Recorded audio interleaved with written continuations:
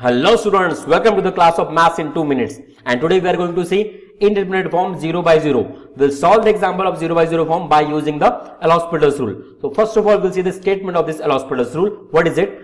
If f of x and the g of x be the two functions of x such that the limit value of the f of x and the g of x when x tending to a, it is what? 0.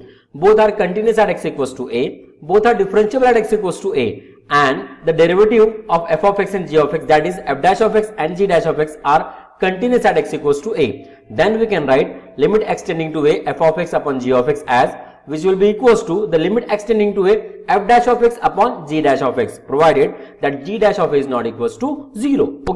We are just differentiating the numerator and the denominator separately and writing here.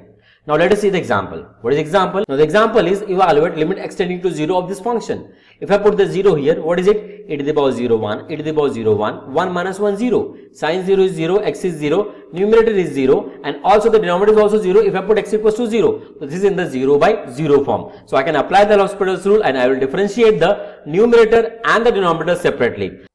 Now I differentiate the numerator. What is the derivative of e to the power x? It is e to the power x. Derivative of e to the power minus x is what? E to the power minus x into minus 1, that minus minus get plus. Derivative of sin x is what? Cos x, and the derivative of x is what? It is 1. Therefore minus 4 is here. The derivative of x to the power 5 is what? It is 5x to the power 4. Okay, now put the 0 here, e to the power 0, 1, e to the power 0, 1. Cos 0 is 1, this is 1 plus 2, it is 4. 4 minus 4 is what? It is 0. Again it is in the 0 by 0 form. Again you apply the L'Hospital's rule, and you have to apply the L'Hospital's rule till we get the finite value. So here we differentiate the numerator separately and the denominator separately. Again we are getting the 0 by 0 form. Okay, apply the L'Hospital's rule, we get this quantity. Again it is in the 0 by 0 form. Apply the L'Hospital's rule.